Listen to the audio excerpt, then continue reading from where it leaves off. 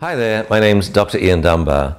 I think there's a number of really pressing issues in dog training that we have to address as soon as possible. Basically, number one, I think we're wasting puppyhood. Number two, dog training has lost its soul and a lot of its scientific base. And number three, I don't think we're really doing the job of teaching dogs so we have verbal control when the dog is off leash. So firstly, puppies, I think we're absolutely still wasting puppyhood. We're not doing 1/10 of the training, 1/100th of the socialization, or 1/1000th of the classical conditioning. And so puppies simply aren't prepared for adolescence. They don't stand a chance.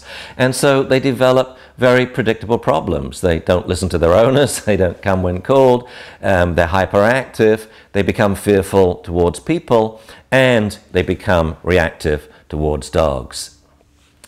The issues of science-based training, I think we're failing to adhere to some of the most basic principles, namely that feedback is binary.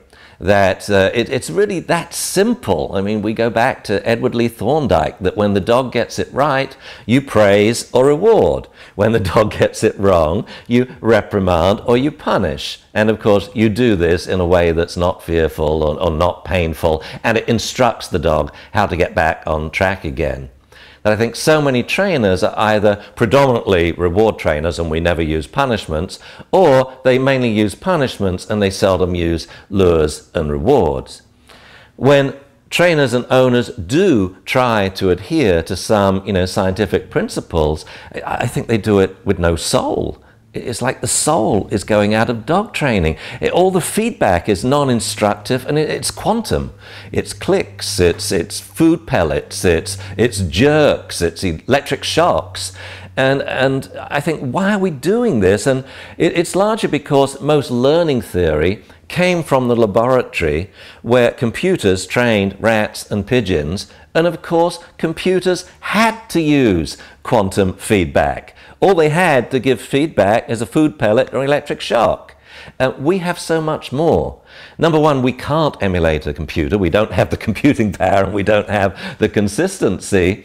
But number two, we can do so much better because we have a voice. And when we use our voice in training, it actually now we can transcend many of the constraints of basic laboratory generated learning theory. The third issue is we're not training dogs to criterion. To me, the whole point of training is to teach a dog to do things on cue, to put doggy behaviors on cue, to teach the dog English as a second language so he knows what we want him to do, and then to motivate him so now the dog wants to do it. And I think so many owners out there are being taught just very basic beginner lure reward training, clicker training, but they never get beyond that. Week 6 in class, they still have a food treat in their hand, or they still have a clicker.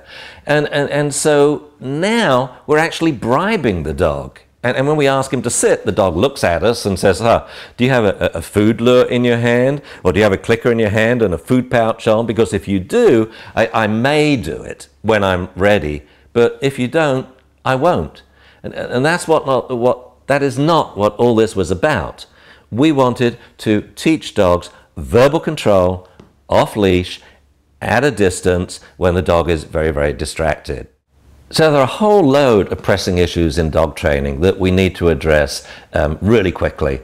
And all of these will be the topics of my new seminar series in the United States, science-based dog training with feeling.